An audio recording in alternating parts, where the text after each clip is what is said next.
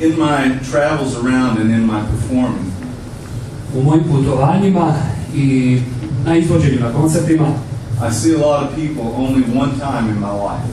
često puta vidim neke ljude samo jedanput u životu.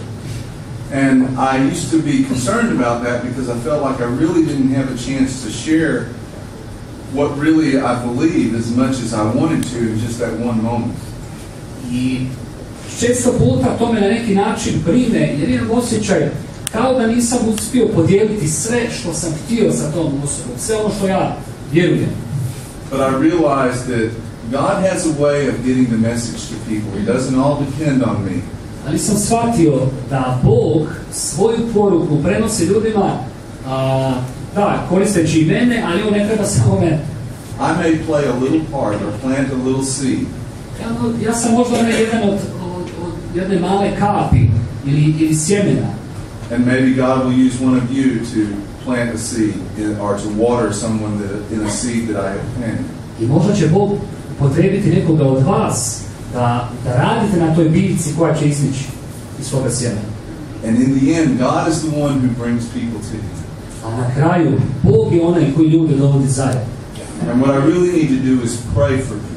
I ono što stvarno ja trebam i mogu, to je moliti za ljude. And in a situation where we have people that seem to be opposed to us, I u situacijama u kojima nam se čini da su neki ljudi usmjereni protiv nas, Jesus clearly taught that we should pray for those people. Isus je jednom prilikom jasno rekao da za takve ljude upravo trebamo moliti. Because the greatest victory will be to bring those people to friendship. Jer najveća pobjeda u životu je na neki način svoje protivnike učiniti svojim prijateljima. Friendship with us and friendship with Christ. Da postanu prijatelji sa nama, ali također da postanu prijatelji sa Hristom, sa Bogom. And that's when the violence will go away. I u tome trenutku taj mir o kojemu govorimo, on može nastupiti, a nasilje nestati.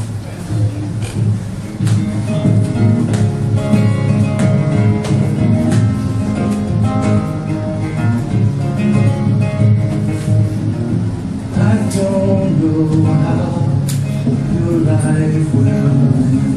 I don't know where, I don't know when, I don't know what you choose to do, but I know